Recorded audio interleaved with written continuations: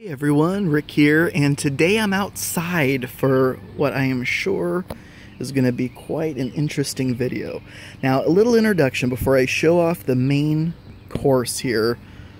How many of you recognize this? Brian Jacques Redwall. Maybe not this exact edition, but man, when I was younger I read this, I was just captivated by it. There's an entire line of books based in the Redwall universe. This one's nice and red, and it definitely inspired me, at least helped to inspire me into the kind of fantasy genre that I still enjoy to this day. And with this kind of adventures in the lives of little animals, I've also enjoyed Mice and Mystics, a very heavily story-driven miniatures game, kind of a dungeon crawl, which is just fascinating. Now it's in its own universe. It's not part of Redwall, but still very fun. This is a copy of the expansion, or one of the expansions. The base game is a little tied up right now. And then that all leads me to this, the Mouse Guard role-playing game, where the main feature of this video is set in.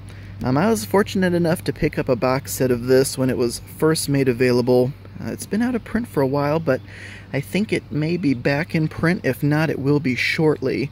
And this, too, is just an excellent product.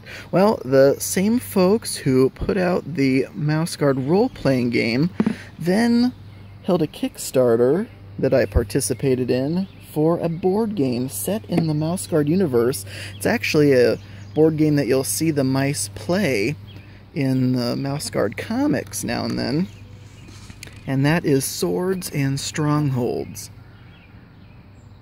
Now, this is the deluxe copy of the game. Mine is number 14 of only 20 in existence, and while the standard edition is still on its way, these deluxe editions have been shipped out ahead of time. So I just thought I would show you what this looks like.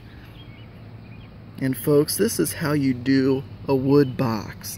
Now, I've been a part of some other Kickstarters for board games and role-playing games that promised a coffee table quality display box.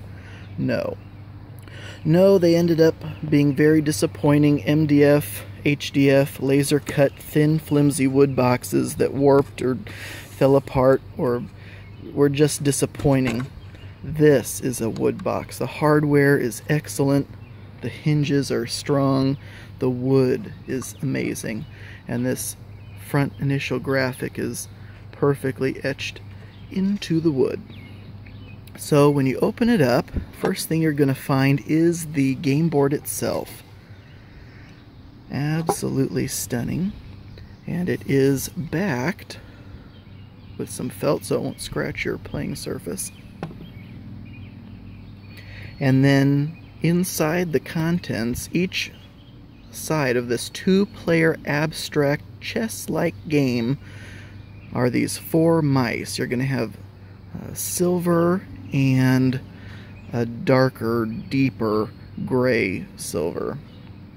And with these, I'd say quarter or maybe even a third of a pound in heft. These are solid metal pieces, but they're absolutely excellent. And just to give you a bit of a close-up there.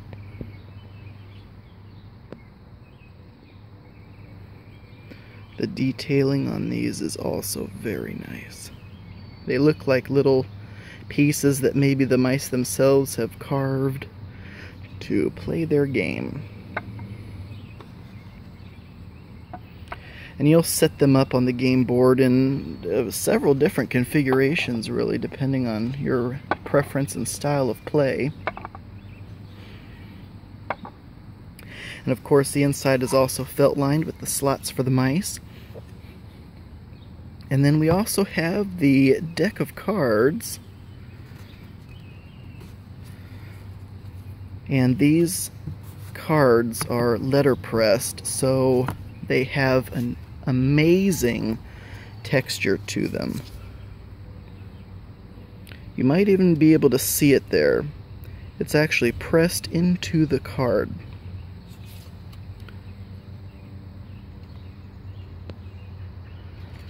There are 3 different types of cards in Swords and Strongholds. You have the Swords, the Strongholds, and then the Diplomacy.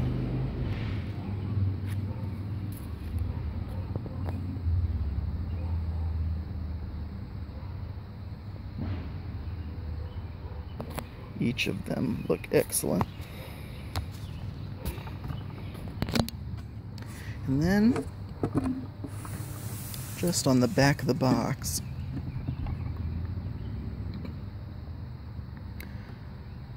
is my number 14 of 20 there. So happy to own a copy of this. This is just excellent. And as I mentioned, the standard edition of the game is still on its way, and hopefully it'll hit retail shortly after that, so you can pick up a copy as well. Very simple rules, like I mentioned, very abstract, almost chess-like in the way you move and the victory conditions associated with it. So I just thought I'd give you a quick peek at this deluxe edition of Mouse Guard's Swords and Strongholds, and maybe I'll crack this open again. Hope you enjoyed that, and until next time.